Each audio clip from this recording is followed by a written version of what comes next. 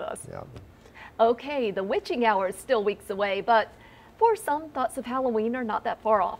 And just in time, a new magic and occult shop has opened on Sweeten Creek Road in Asheville to help folks get ready for All Hallows Eve. Now, it's called Nevermore Mystical Arts, a name derived from author Edgar Allan Poe's famous poem, The Raven.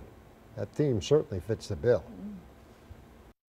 Curious about magic, whether you're adept at magic, whether you're interested in paranormal phenomena, whether you are a paranormal investigator and you need equipment. For more information on Nevermore Mystical Arts, go to WLOS.com. You can search this story there. There'll be a link to more details if you dare.